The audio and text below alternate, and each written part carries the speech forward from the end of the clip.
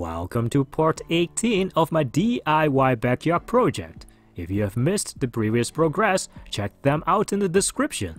If you're planning to build a deck by yourself or even hiring a contractor to do the job, I hope you will find this helpful.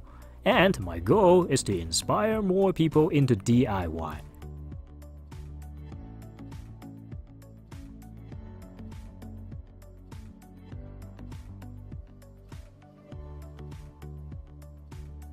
This time, we are talking about charcoal grill on a PVC deck. Sounds dangerous, isn't it?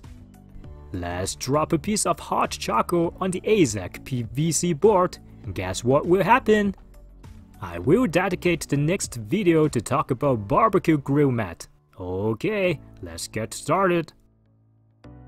In this project, we are building a fireproof barbecue station. There are a couple of points I want to share with you. To make it fireproof, I am using exterior grade porcelain tiles, and I will show you the installation steps. Because it's exposed to outdoor, extreme temperature will cause the wooden frame to expand and contract, which can cause the tiles and grout to crack. I will share my tips to prevent this from happening. I did this project last year, but I did not publish this video until summertime this year, because I want to make sure there is no cracking on the tiles or grout after the winter. Now you have confidence to follow what I did.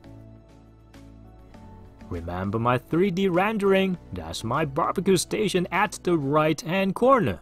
I am sticking to my design and started to lay out the frame using 2x4s. Now it's time to attach the frame using deck screws. As a good practice, you always want to pre-drill for good quality to prevent the wood from splitting. Then you drive it in using the impact drill at 45 degrees.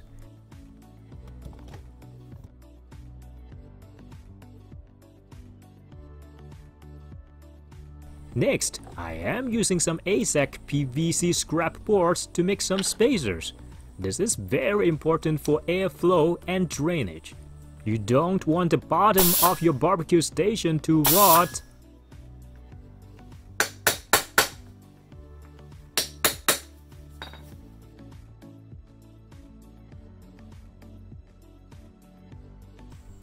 It was raining the night before. Now see how it looks. I think you would agree this helps a lot to prevent rotting. This method is good if you want to add the barbecue station to your existing deck. There is another way to do this if you have better planning at the stage of framing. You basically don't want to install the deck boards underneath the barbecue station. Then you can build the whole structure directly on the joist. Certainly there was room for improvement. I had to rewire one LED light. It's not too difficult. I should not have to do this if I have a bad plan. Anyways, if you have done a good job from day one you started the project, everything should be leveled. We are adding more 2x4s to make it look like a barbecue station. The framing part is boring. Let's talk about the charcoal grill. I bought this MasterForge barbecue grill from Lowe's 7 years ago. It was such a wonderful grill. I actually did some modification so I could use it as a smoker. I did not have any video at that time. Check out my blog if you are interested. I will post a link in the description. In order for it to fit onto the barbecue station, I had to get rid of the side tables and the legs. As you can see, there are some rust here and there, but it's okay, because it will be such a waste if we throw this away.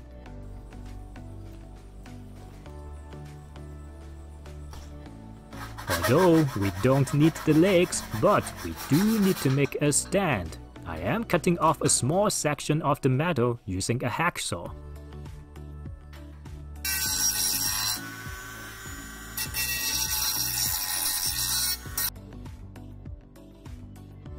To prevent rusting, I am using this aluminum angle bar. I got it from the local hardware store.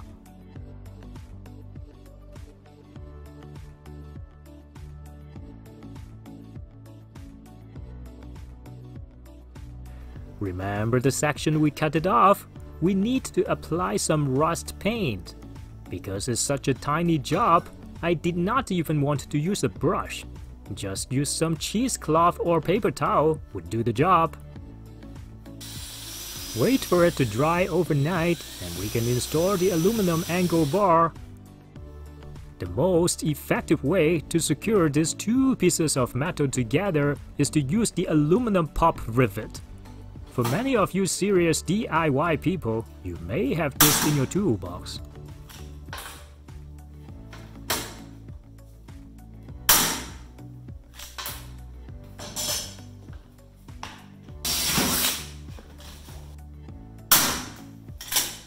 The base is almost done. Aluminum is very thin. We need to do some brazing at 45 degrees angle at the corners. To do this, we cut about 1.5 inches in the middle of these angle bars. We got rid of one side. With the other side hanging, use the hacksaw to mark a line there, but don't cut it. Now, use your thumb to press on it and make a 45 degrees angle. I think you got the idea. Now, all the corners are completed. The base is rock solid. Let's take a look if everything looks good. Wow, that looks fantastic. Okay, it's time to go back to work on the frame. Same as the aluminum base, I am cutting some wood for the corners. That's good for reinforcement. Pre-drill it and secure it using the impact driver. One thing I forgot to tell you, I was doing the framing in the garage because I don't have to worry about the weather. Building the rest of the barbecue station is pretty straightforward. The quick grip is a very useful tool I strongly recommend. As you can see here, it helps a lot. If you have a good measuring tape and a good miter saw, you should be able to get a tight fit like this every single time. That's the DIY quality I'm talking about. Now it's getting into shape. Honestly, barbecue station is not too critical. There is no building code to follow on the framing part. Just use your common sense. If you have done tiles inside of your house before, you know the subfloor is either plywood or OSB. Now you have a question. Do I need 1/2 inch or 3/4 plywood? For anything you need to walk on it, you need 3/4. However, for barbecue station, there is no traffic and 1/2 inch is more than enough. Forget about OSB, by the way. At your local hardware store, there are two types of plywood, interior grade and exterior. Unfortunately for this project, you do need exterior. Just another DIY tips for those who got a small pickup truck like I do. You don't need any cable tied down for the 4x6 plywood. All you need is this Ratchet Cargo Bar. It's pretty safe, even you go on the highway. Of course, you can leave the tailgate opened and have it flat on the bed. Now it's time to cut the plywood. Before doing that, there is another tool I want to share with you. I got it from Princess Auto. It's a 48 inches clamp and cutting guide. It's pretty good when it was on sale. I only paid $12 for it. I will post the link in the description.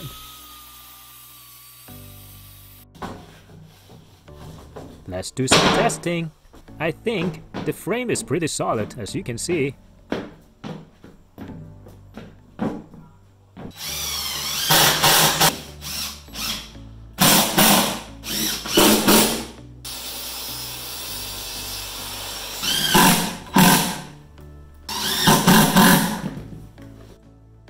I needed to do the overhang on the edges, so it will look like a countertop when it's finished. That's why I needed to do the border like that.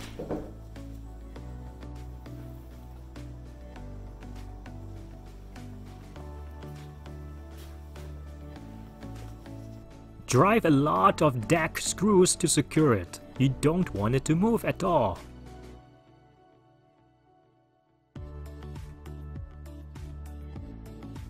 That's the last piece of plywood I have to install, and this part is completed.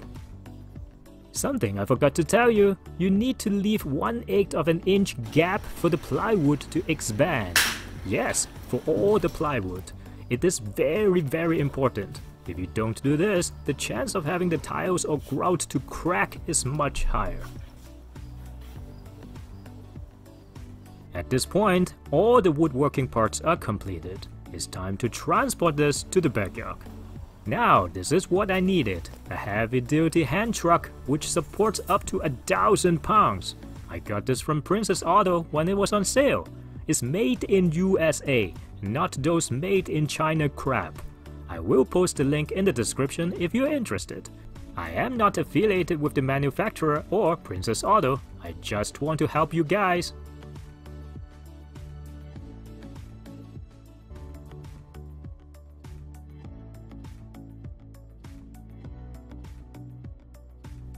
This is pretty common sense. You don't want to scratch the Azek PVC boards. To reduce friction, all you need is cardboard. It does the trick.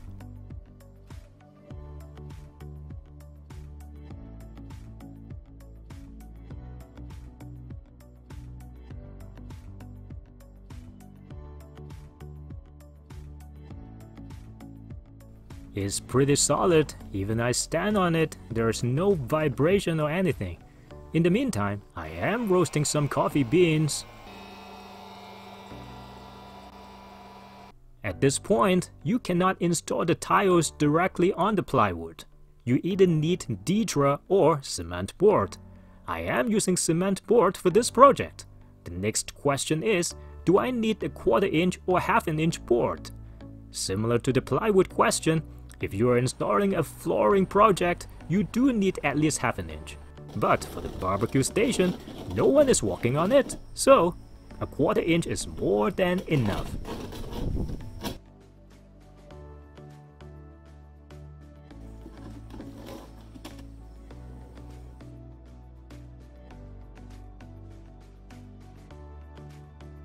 For the thin set bonding to the cement board to the plywood, I am using Mapate Ultraflex LFT.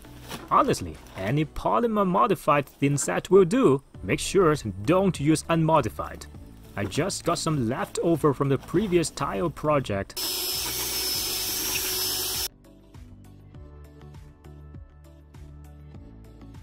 I am using this product called Wonder Board. Following the installation instructions, we need to use 1 1/4 inch backer board screws on every 6 inches. Yes, that's a lot of screws.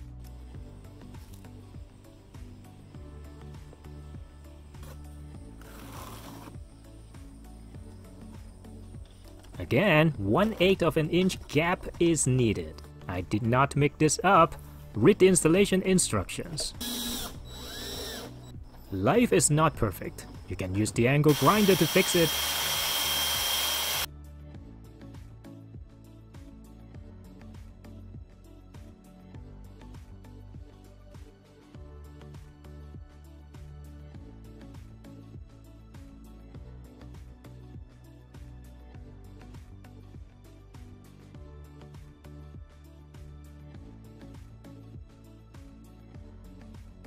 The next step is to install the backer board mesh tape. Don't use the fiberglass tape for drywall. You need the right product for the right job. The thin set will destroy the drywall tape. Don't use that.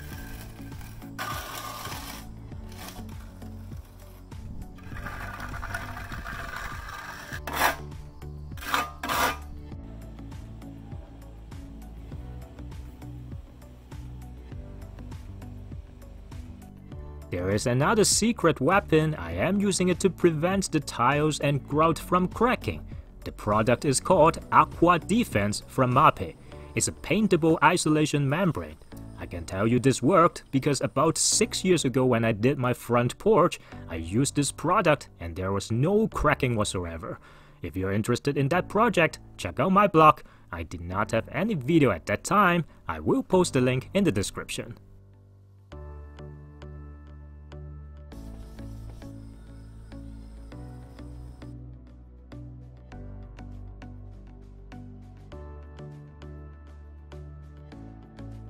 Painting is easy. I don't have to explain much. After first coat is dried, you need to apply second coat.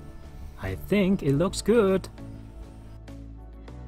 Next, I am using the Azek PVC fascia boards to wrap around the barbecue station.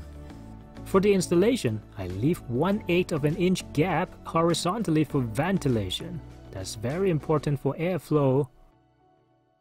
From time to time, you may want to check for leveling to ensure you have done a good job.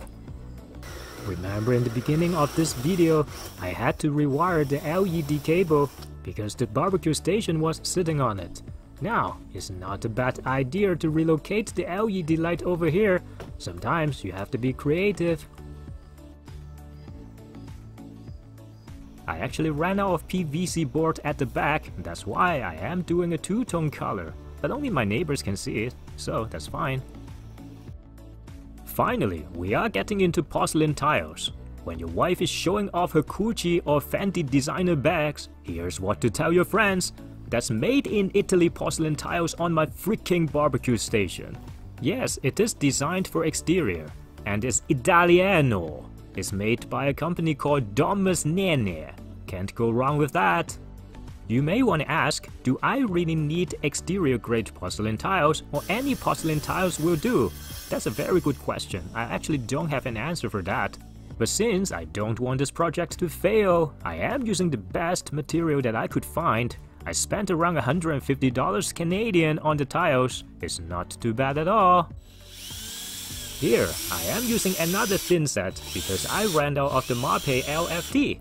This thin set is designed for porcelain tiles. It's exterior rated. Same as before, it's very important to use polymer modified thin set. Now, you may want to ask, what is the difference between polymer modified and unmodified thin set? I am not going to discuss this right now, but I will talk about it when I use Ditra in the future. I started to work on the edges because this is tricky. You need the support for the tiles, otherwise it will slide down to the ground due to gravity. I am using the scrap boards for support, but in order to make it perfectly leveled, I am picking up pieces of black mulch from my garden and shimp it. That's the DIY tips of the day.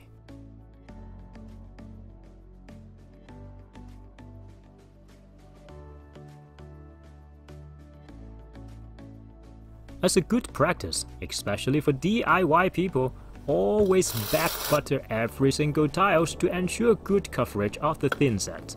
For DIY job, we have unlimited time, why not?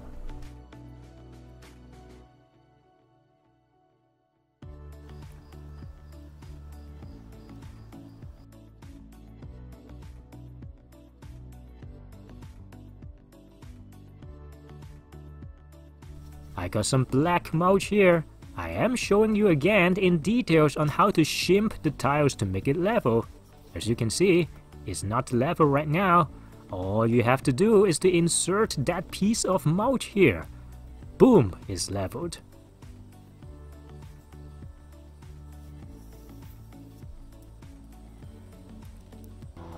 Time to take a break. Rum and coke is the way to go.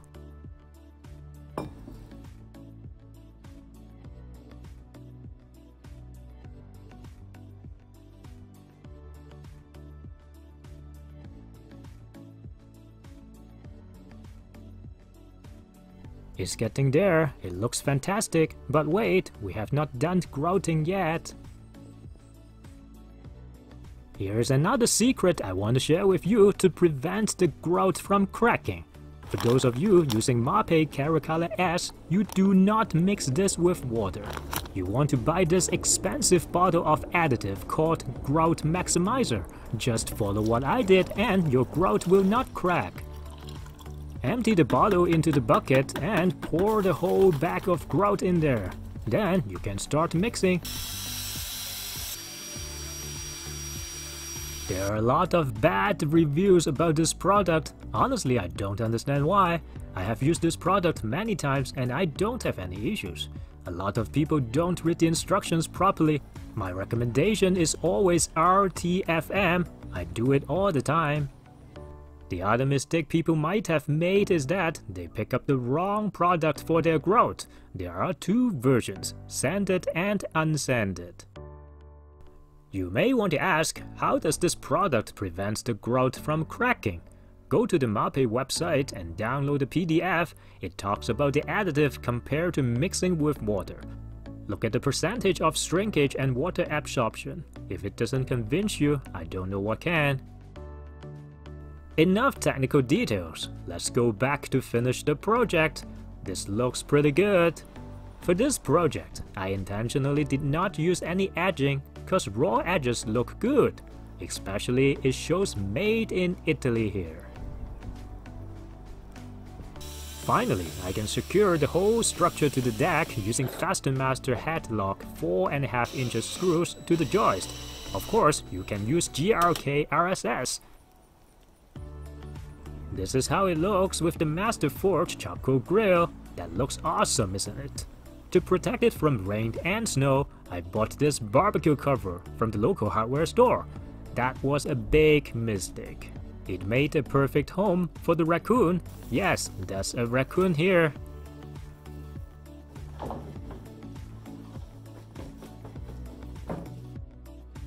I think the raccoon liked my backyard. Look, it's on the bridge.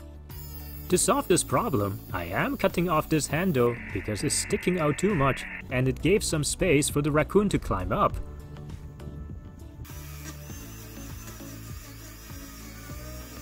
Then I got another barbecue cover from Amazon.